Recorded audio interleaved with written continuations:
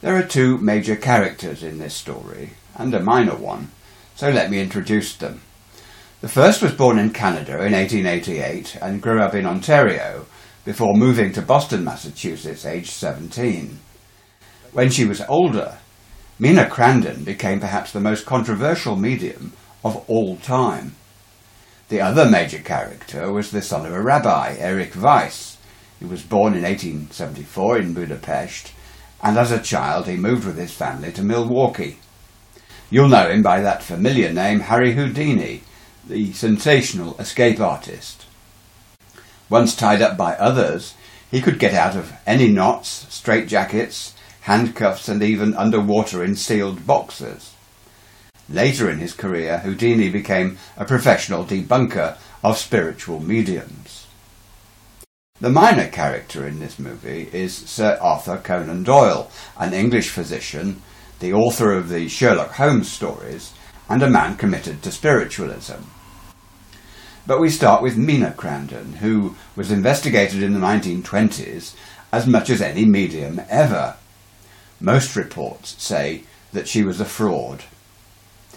Known for her wit and musical ability, she was described as too attractive for her own good.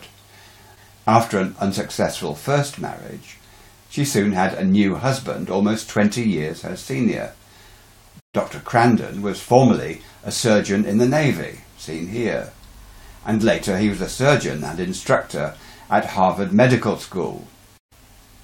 As his third wife, Mina moved into his home at 10 Lime Street, shown here, in the fashionable Beacon Hill area of Boston. In 1923, Dr. Leroy Crandon, tall, slender, scholarly, sophisticated, and a member of the city's high society, encouraged his wife and their friends to explore contacting the dead through table tipping, inspired to do so by his Harvard colleague, Dr. Mark Richardson, who had lost 2 sons to polio, and also through reading the books of the psychical researcher Dr. William Crawford, investigating the Gallagher Circle in Ireland. It soon became clear that Mina was the group's medium, and thenceforward they held seances by invitation only. Mostly these took place in the dark, on the 4th floor of 10 Lime Street. Mina had a spirit control on the other side, claiming to be her older brother. When alive, Walter Stinson was 5 years her senior, and he died in a train accident, being crushed in 1911, aged 28. He was the power behind most of her manifestations. Originally, he responded to taps on the table. Shortly afterwards, Walter spoke through Mina's voice under trance, and later he appeared to speak independently of her in the séance room. This was tested in various ways, as I'll describe later. And one thing to know about Walter was his lively use of language, often vulgar, sometimes profane, and argumentative, and not what you might expect from a supposed spirit. One commentator described him as kind of a smart-ass. But why did Mina create such a stir? Well, according to Dr. Crandon, she could manifest rapping noises that answered questions through a code, and could produce psychic breezes and glowing psychic lights that moved in the dark. There were scents of different odours, musical noises, even though no instruments were present, and she's also reported producing automatic writing in 9 languages under trance, even though she was not a linguist, and this included ancient Chinese and Japanese. She could move objects, and at one séance a table was reported chasing a sitter out of the séance room into a bedroom and then down the stairs, with the remaining sitters following after them. She could also apport items into the séance room and produce ectoplasm and materializations, as seen here. Also, the gramophone, a Victrola, similar to this one, that played at 78 RPM records, turns itself off and on spontaneously, or by order of the sitters. In 1929, Dr. Crandon gave an address in London describing Margery's abilities. In one case, she was seated in an all-glass cabinet 7 feet by 6 feet by 3 feet. Her ankles were lashed to eye bolts in the floor by picture wire with sealed ends. Her hands came through side portholes, and they were lashed. A leather band was kept round her neck and fastened by stout cord to the back of the cabinet, so she could hardly move or cheat. 2 professors were locked in the room, with Margery in the cabinet. A luminous paper ring was passed into the cabinet. It was seized by a visible hand and carried above the medium's head, 3 feet behind her chair, and all over the cabinet like a firefly. Other objects were also lifted, and at the end of the experiment the lashings were intact. An account was published in the Journal of the American Society for Psychical Research.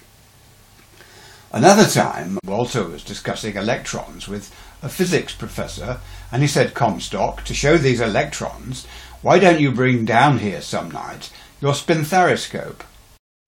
This is an instrument that was unknown to Margery and the sitters, and it demonstrated Walter's independence of the medium. Then there was the matter of cross-correspondences. A sceptical stranger brought to a séance an envelope containing 40 to 50 leaves of a one-day calendar and some torn magazine pages. A number and a magazine page were picked at random and held up for Walter to perceive in the blackness of the séance room. To complete the sitting, Margery went downstairs to a brightly lit room, no trance, wrote a number, drew a picture, and wrote words. The number and torn magazine page selected upstairs were then shown to correspond nearly 100% with what Margery had created. The skeptic then rang 2 other mediums, one in New York and one in Cambridge, who had also produced nearly 100% what Margery had already drawn. As a variant to this, Walter sometimes said that the first number chosen shall be multiplied by the second number selected, and the product will be found by the 2 distant mediums, each providing 1 number. Thus the Lime Street numbers might be 12 times 2, and the medium's numbers will be 2 and 4. Thus 12 times 2 equals 24. It didn't take long for Mina to attract wide attention, and she became a subject of 4 consecutive investigations. Throughout all of these, she remained remarkably cooperative, good-humoured and patient with those who were testing her. The first formal test was led by Dr. William McDougall, who was Professor of Psychology at Harvard University and one-time president of both the British and the American Societies for Psychical Research. For him, mind and brain function were not the same, but nonetheless he was a skeptic, virtually impossible to convince. After 5 months of observation and experiments, his committee gave no opinion on Mina's trance utterances and decided that the majority of her physical effects were fraudulent. By contrast, Dr. Crandon saw his wife as, and I quote, a remarkable psychic instrument, and in December 1923 he took her to Europe on a whistle-stop tour to show her off to experts. In Paris, she impressed Dr. Gustave Gelly and Charles Richet. After a sitting in his own home, Conan Doyle declared her a very powerful medium with gifts beyond all question. It's not quite clear whether it was Conan Doyle or this man, Malcolm Bird, associate editor of the Scientific American magazine, who persuaded Mrs. Crandon to participate in his magazine's competition, which had begun in 1922. It offered a $2,500 prize to the first medium to demonstrate a verifiable, visible psychic manifestation. Conan Doyle provided the inspiration for this competition, following the public's enthusiastic response to his US speaking tour on spiritualism. And the journal's owner, Mr. Munn, thought this prize might tease out the facts of spiritualism. Even Walter relished the challenge of this competition. Malcolm Bird became secretary to the investigators and gave Mina the pseudonym Margery to protect her identity, and this lasted for the rest of her life. Before she took part, 4 other mediums had already been rejected by this committee. George Valentine, renowned for his direct voice communications, was the first. Also, Mrs. R. Thompson, the English medium who convinced Frederick Myers, the author of this famous book, that our consciousness survives death. In fact, Myers and his friends witnessed over 200 sittings with her, whereas the Scientific American Committee remained unimpressed. The 2 other entrants were Josie K. Stewart and Nino Pecoraro. All were rejected. The committee began sitting with Margery in January 1924. It was made up of Dr. Comstock, the Harvard University physicist who actually invented Technicolor. He was more proactive in this investigation than any of the others. Also, Hereward Carrington, a well-known British-born American psychical researcher, Dr. William McDougall, already mentioned in the previous investigation, Dr. Walter Franklin Prince, a skeptic and magician, and later the founder of the Boston Society for Psychical Research, and finally, of course, the magician Harry Houdini. Conan Doyle was outraged at the inclusion of Houdini, regarding it as what he called a capital error to give an enemy of spiritualism a place on such a body. This commission is, in my opinion, a farce, he wrote, and the investigations were not well coordinated. Comstock attended 56 seances, Bird and Carrington attended 51 each, McDougall attended 22, Prince participated just 10 times, and Houdini, who was usually touring with his show, was involved only 5 times. After a few months, Malcolm Bird began reporting positively on Margery in editions of the Scientific American, without such a consensus existing on the committee itself. Both Bird and Carrington were sympathetic to awarding her the prize. As a result of more than 40 sittings with Margery, Carrington declared, I have arrived at the definite conclusion that genuine supernormal phenomena frequently occur. Many of the manifestations might have been produced fraudulently. However, a number of instances remain when phenomena were produced and observed under practically perfect control. Although the committee's opinions on Margery varied, the New York Times nonetheless reported, Margery passes all psychic tests. Scientists find no trickery in scores of seances with Boston medium. Such headlines put her firmly at the centre of national attention, and Houdini was not pleased. So he turned up in Boston to make his own contribution, telling the Scientific American he would forfeit $1,000 of his own money if he failed to expose Margery as a fraud.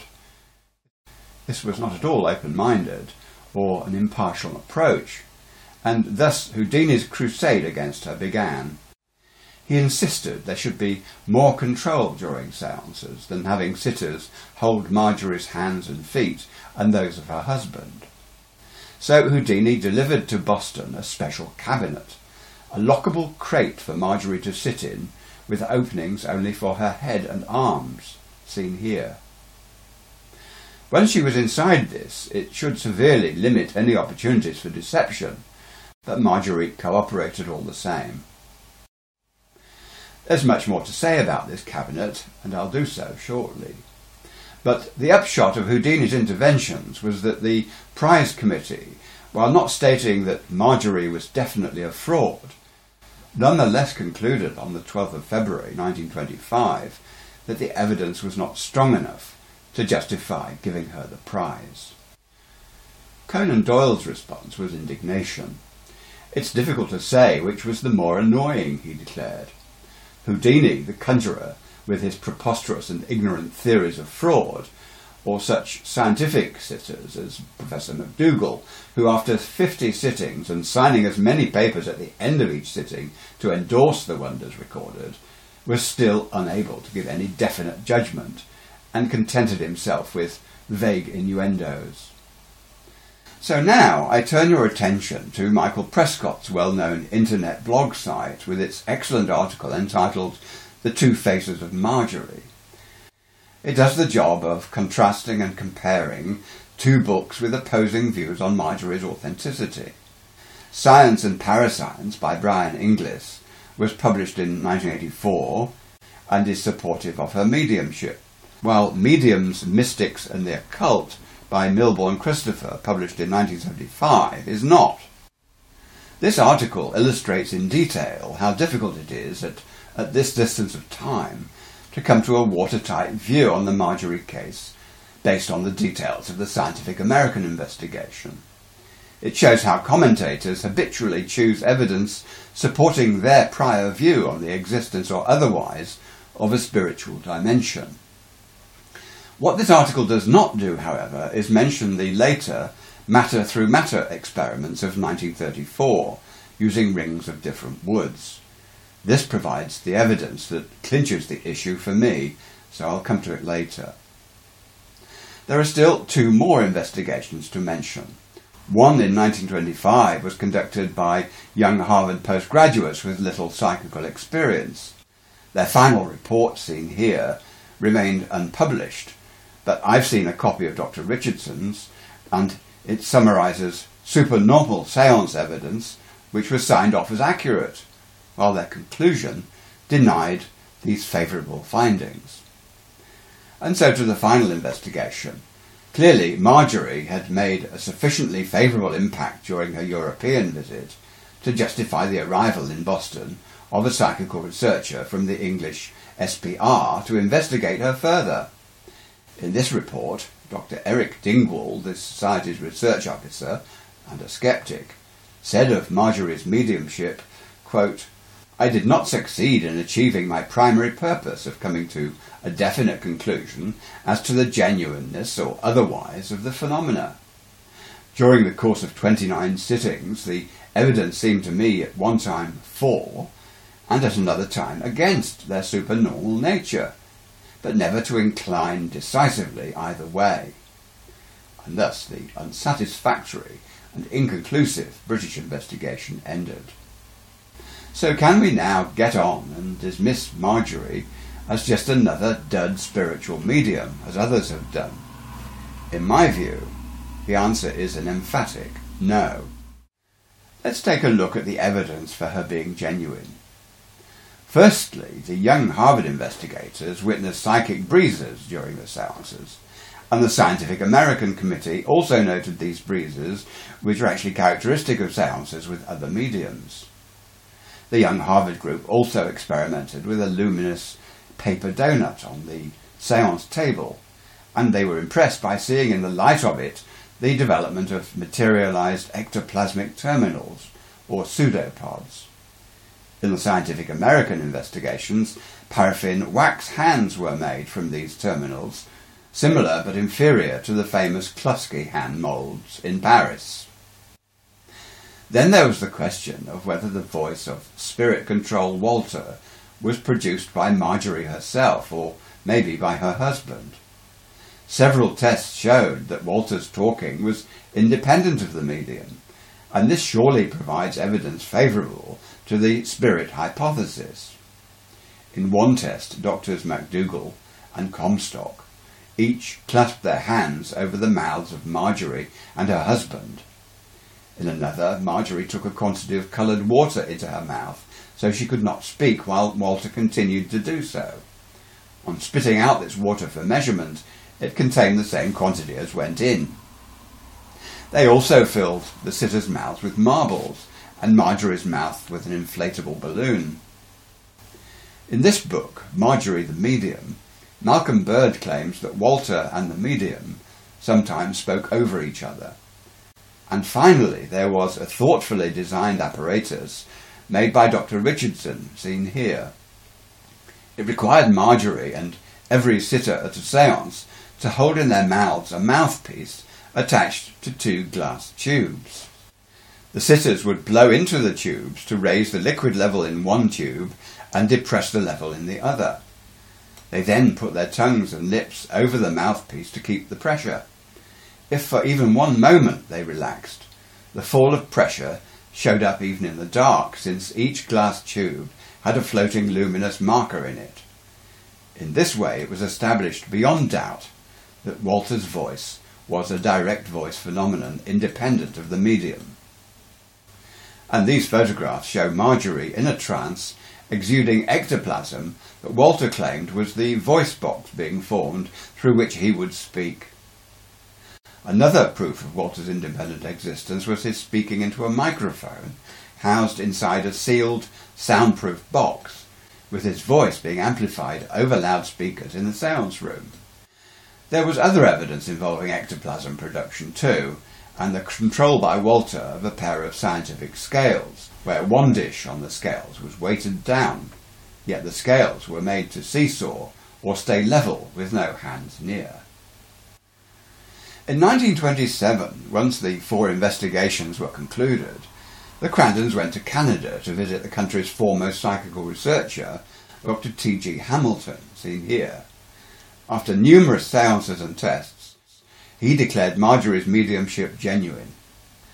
But for me, Margery proved herself the real deal in the experiments of June and July 1932 with 2 wooden rings, seen here. These experiments demonstrated the passage of matter through matter, as reported by William Button in the Journal of the American Society for Psychical Research. It was Britain's Sir Oliver Lodge who suggested that the paranormal linking of 2 rings made of different woods would provide irrefutable evidence of psychic force, and it was at a Margery séance that these rings, provided by him, were interlocked.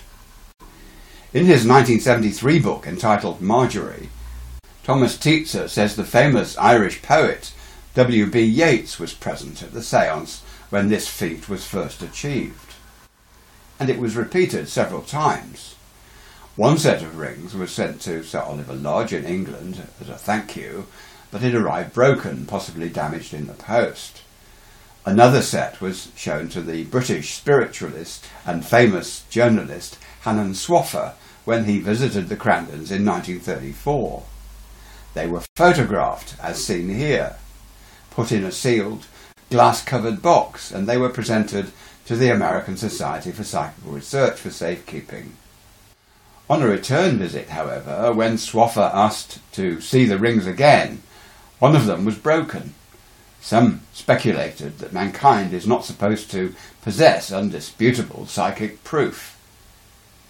Incidentally, in September of that year, Button also reported in the Journal of the ASPR on Margery séances at which a variety of objects were removed from sealed boxes and also introduced into such boxes. These séances were held to confirm the results of similar tests undertaken in Germany by Professor Zollner. Now, I must acknowledge that Margery's mediumship had its detractors. What follows is based on anecdote, speculation and hearsay, and it's short on evidence. Dr. Crandon himself was described as arrogant, unpleasant and antisocial, with a suggestion that they had a rocky marriage, so that fraudulent séances represented Margery's effort to please her husband in order to hold the marriage together. Another allegation was that Dr. Crandon was his wife's accomplice in fraud, and that he even surgically enlarged her vagina to enable her to hide items to be produced once a séance had begun. There were hints involving bizarre sex, that she gave séances in the nude to arouse her sitters, and would throw herself onto the laps of the men, while also sprinkling luminous powder on her breasts. Also, it was alleged that Dr. Crandon was fully aware of her sexual encounters with investigators upstairs while he was in the house downstairs. Did she have affairs with Bird and Carrington, who both stayed as guests at Lime Street for weeks at a time? Was even Houdini thus involved? Innuendo says yes. It was also alleged that Hereward Carrington borrowed from Dr. Crandon sums of money he could not repay, being thus influenced to support Margery's manifestations. And most outrageous of all was a story that Crandon and his wife sought boys in England for adoption who then disappeared in mysterious circumstances. Though the evidence may be scant for any of this, it would not be the first time, of course, that dirty tricks were employed by sceptics to undermine the authenticity of a medium or investigator. Take the case of Sir William Crookes in London. since he confirmed as real the materialisation of the spirit Katie King through the mediumship of Florence Cook, he was accused of a possible extramarital affair with Florence that may have undermined his judgment of her mediumship. Ultimately, Margery's fame and reputation declined over one specific controversy in the 1930s. Spirit thumbprints in dental wax were made during seances that were claimed to be those of the materialised Walter. This photograph shows a large number of them, and some were mysterious mirror images of each other. Yet many of these prints were discovered to belong to her dentist, who provided the wax for these experiments.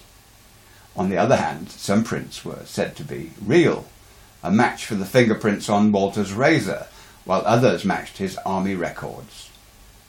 However, the claim of fraud stuck in this case, and it was this particular controversy that finished off Margery's public standing for good.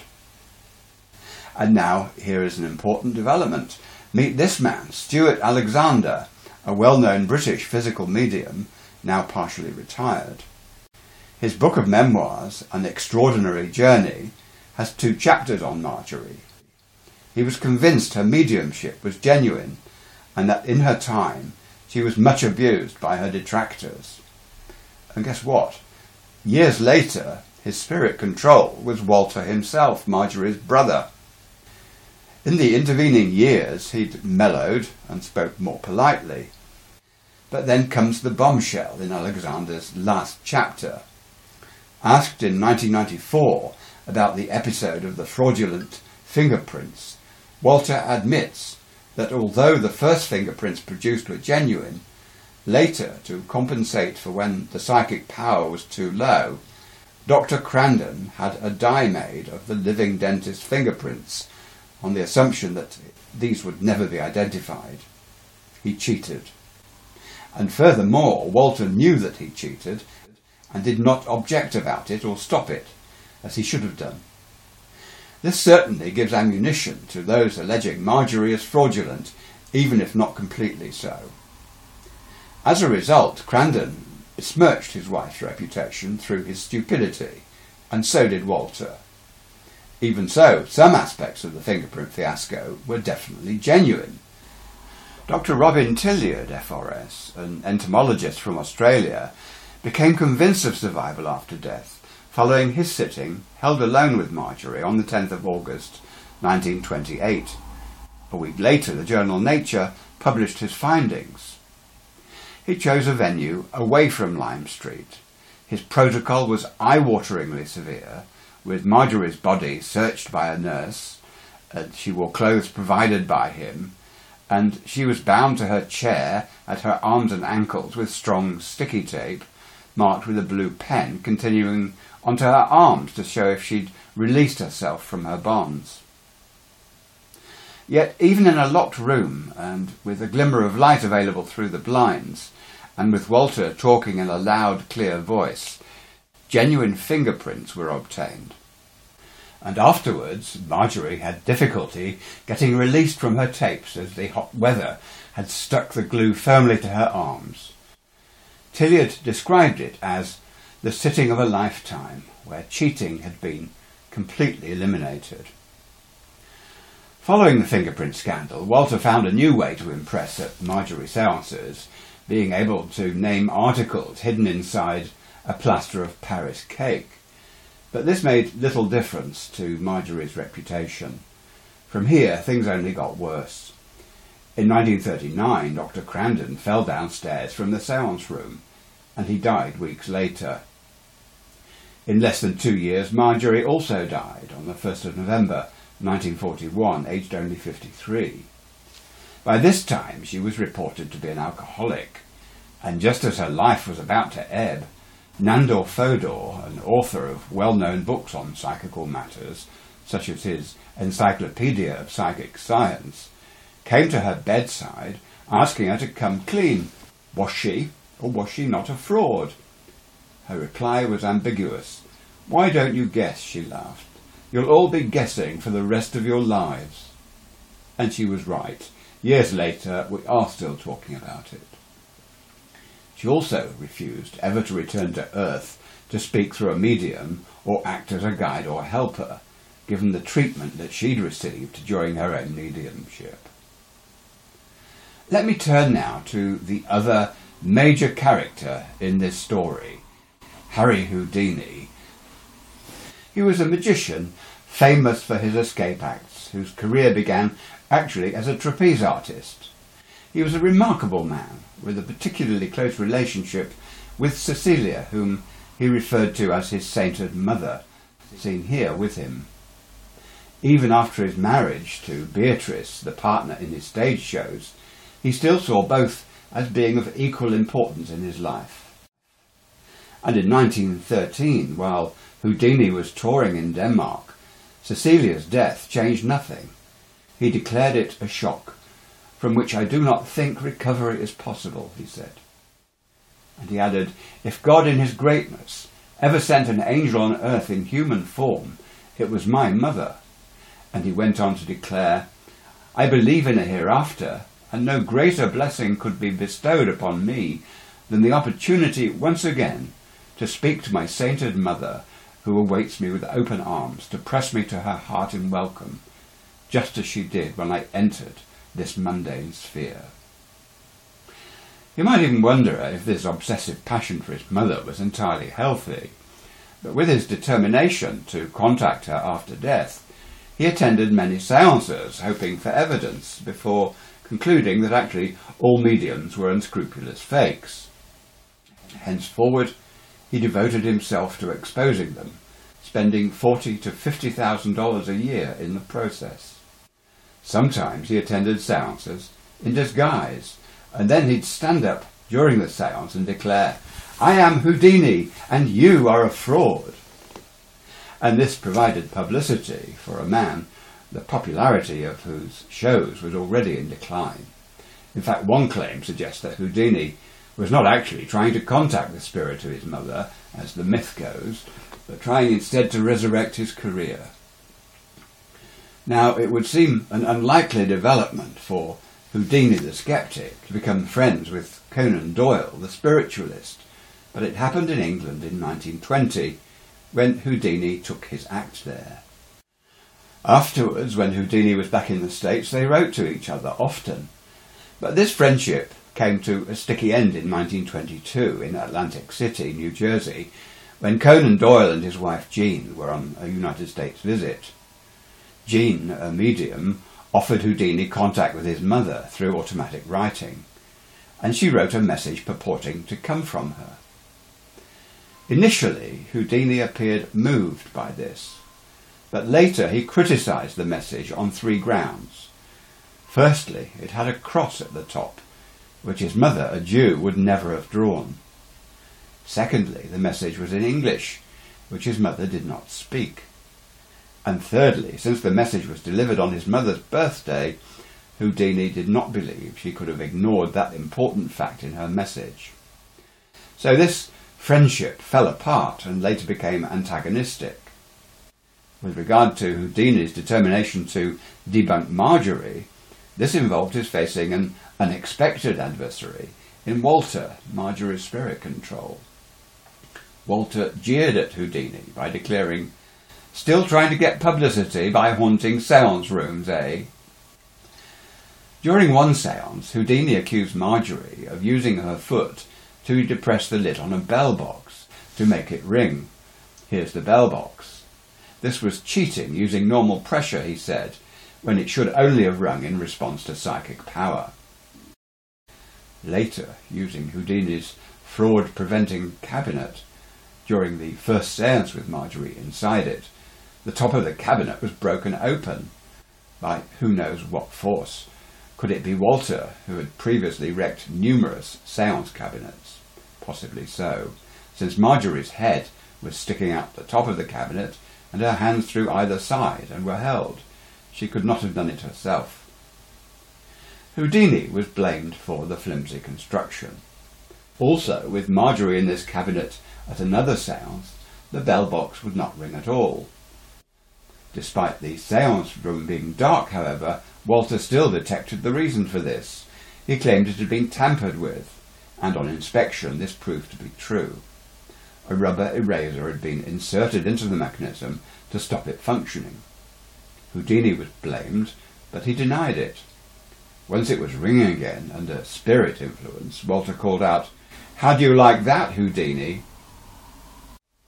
At another cabinet séance, the issue of fraud raised its head again. A collapsible carpenter's ruler was found on the floor inside the cabinet that could, theoretically, have been used to manipulate apparatus outside the cabinet if Margery had held it in her mouth.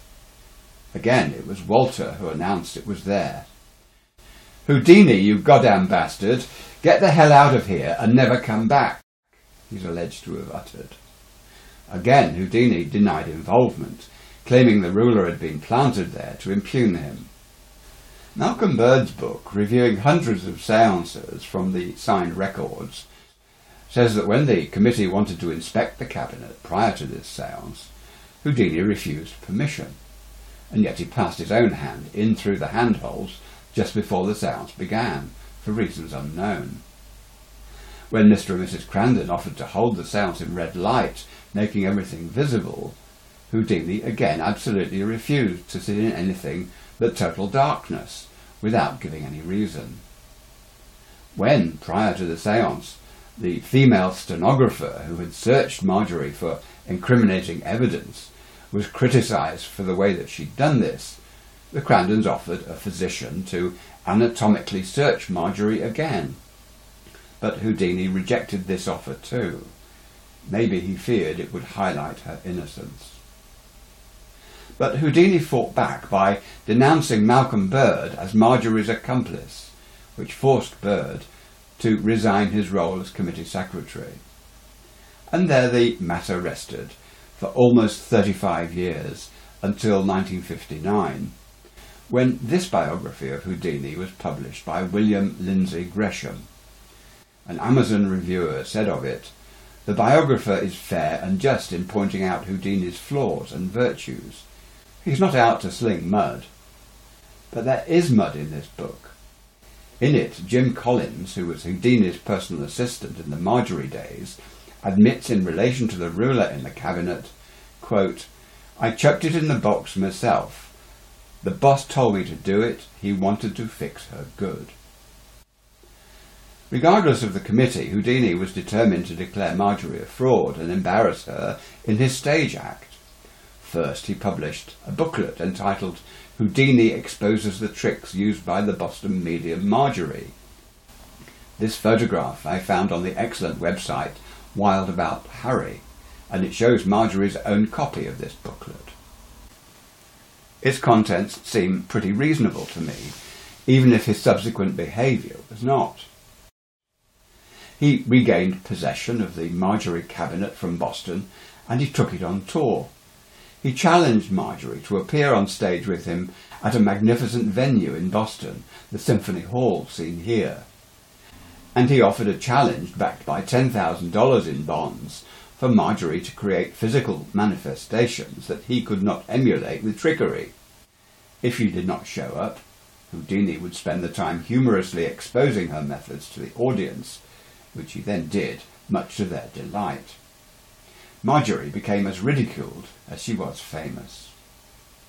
The Crandons did not turn up on either night of the show, preferring to hold their own meeting in another hall. There was precious little defence of Margery at this time, but Professor MacDougall did accuse Houdini of being both prejudiced and unfair. There's one footnote worth mentioning here. In the animosity surrounding Houdini's membership of the committee, Walter is said to have declared, "Houdini, you goddamn son of a bitch, I put a curse on you that will follow you every day for the rest of your short life." And he predicted Houdini would be dead within a year. In fact, it took a few months longer than that. Harry Houdini died in pain in Detroit on Halloween, the 31st of October 1926, of peritonitis after a burst appendix. He's thought to have suffered this after taking a hard punch to the abdomen that he'd agreed to take from a backstage visitor, but for which he was not properly prepared. He'd always boasted his strength in this regard, inviting such punches, but in this case, despite his pain, he refused for days to go to hospital, so his death was arguably his own fault. Some newspapers and websites have even wondered if he was murdered by spiritualists. In this Houdini biography, the authors Kalush and Sloman quote a November 1924 letter in which Conan Doyle remarks that Houdini would, quote, get his just desserts very exactly meted out. I think there's a general payday coming soon. But Houdini did not die for another 2 years. Being a world-famous phenomenon, 2,000 people attended his funeral, and this is the grandiose memorial where he's buried. We can only hope that he finally met Cecilia. Lying in his coffin, his head lay on 200 of her letters. It's ironic, considering Houdini's campaign against spiritualism, that both he and his wife planned to communicate with each other from beyond the grave after death, if at all possible. When his mother, Cecilia, died in 1913, her last word on this earth was forgive, and Houdini had wanted for all his life to hear a medium give this word as proof of her survival, but none came.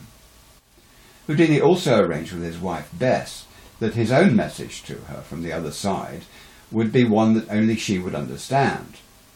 While Bess received many messages through mediums, none were correct, which is why, after a year, she offered $10,000 to any medium who provided what she was seeking.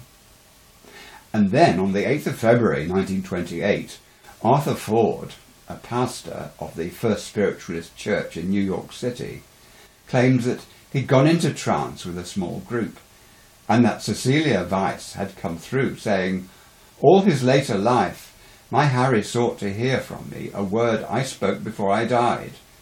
Forgive, that was the word. His wife Bess knew it, no one else. Contact her to see if what I say is true. When Bess received this message, it was the first time that any message seemed to be correct, and she was impressed. Had Houdini heard that word, she declared, it would have changed, I think, the whole course of his life, but it came too late. You can find Arthur Ford's account of his contact with Bess Houdini in this book, Nothing So Strange. When I read it, I was struck by its integrity. But as so often happens, denigrating reports said that Bess had already informed the Brooklyn Daily Eagle that any message from her husband would contain the word forgive. So whether this message involved genuine afterlife contact is unclear. In any case, it had not come from Houdini, but from Cecilia. Months later, however, in December 1928, as Bess lay ill with influenza, 2 messengers arrived from Arthur Ford, bringing another message, this time from Houdini himself. This photo is of Ford by Bess's bedside. He told her it had taken several months and seances to complete this message, which contained these 10 words. Rosabelle, answer, tell. Pray, answer, look, tell, answer, answer, tell. The name Rosabelle in this list of words refers to the song that Bess sang the first time she shared the stage with Harry at Coney Island Amusement Park, the place where they fell in love. This name was carved inside Bess's wedding ring, and she sang the lyrics for Ford.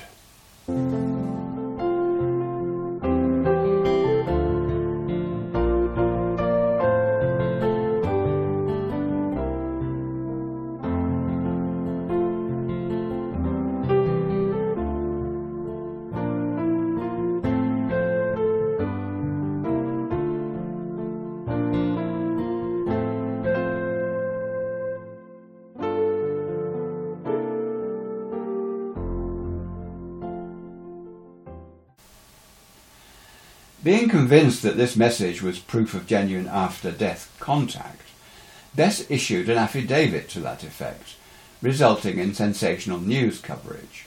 But skeptics accused Ford of knowing the code that interprets this message, since it was published a year earlier in a book entitled Houdini, His Life Story by Harold Kellogg, based on the papers of Bess Houdini. However, having examined page 105 of this book myself, and here is the key it published, I'd say there's no way that the brief information given by Kellogg is sufficient for Arthur Ford to have produced the message that he provided.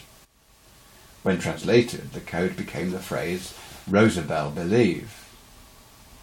Despite Bess's positive affidavit, Ford was censured by his church, and later, in 1934, Bess issued a new statement withdrawing her affidavit and denying that she'd received the proof that she sought. This is her denial. Michael Roll, the author of the website The Campaign for Philosophical Freedom, asserts that Bess Houdini only retracted her affidavit in response to pressure from Roman Catholic priests. He says she was told that if she did not renounce her statement that she had received the message from her husband in its entirety and in the agreed-upon sequence, she would rot in hell forever. Well, I'm not able to confirm the truth of this claim, but because Harry was Jewish and Bess was not, when she died on the 11th of February 1943, aged 67, she was not interred alongside her husband. Her body went instead to the Roman Catholic cemetery in Hawthorne, 25 miles north of New York City. By the way, Bess had offered a $10,000 reward for any medium providing the genuine proof that she had sought, but Ford neither claimed it nor received it. So is that the end of Houdini's quest to debunk all mediums while concurrently hoping for immortality for his own family? Well, the answer is no. For a decade after his death, Bess, who still employed a publicity agent, kept Houdini's name before the public by holding seances each Halloween for 10 years, aiming to contact her husband. But in 1936 she gave up. There's a sound recording of the final seance that you can hear on YouTube. It was held in public on the roof of the Knickerbocker Hotel in Hollywood. It's more like a publicity stunt than a real seance. It closes with Bess remarking, "I now reverently turn out the light. It is finished. Good night, Harry." I've been studying afterlife evidence for around 20 years and had a memory of reading long ago of Houdini appearing at a séance to apologise publicly to Margery for the way that he'd treated her when both of them were alive. However, unable to trace a source for this old memory, I consulted Victor and Wendy Zammit, well known for their weekly Afterlife Evidence newsletter, and they sent me a transcript from a séance in 2007 with the physical medium David Thompson. Although Thompson's mediumship has been challenged by critics on numerous occasions, as indeed are all physical mediums, the Zammits worked closely with David for several years when he was in Australia, and they accept his phenomena as genuine. In this transcript, one sitter asks, "I'd just like to ask you, Harry, and I'm not being flippant, have you made your peace with Margery Crandon yet?" I've abbreviated Houdini's reply, and it says, "Well, let me tell you that me and her brother Walter Stinson, we had a few run-ins. Well, I suppose because I'm dead, I had to accept it that I was dead. So let's just say that I buried a few hatchets. That might be the best way to tell you." And in response to the question to whom he'd done the greatest disservice when alive, Houdini replied, "You want my truth? I'll give you some truth. Margery Crandon had the worst of my wrath. Margery Crandon." So in this transcript, Houdini did not offer much of an apology.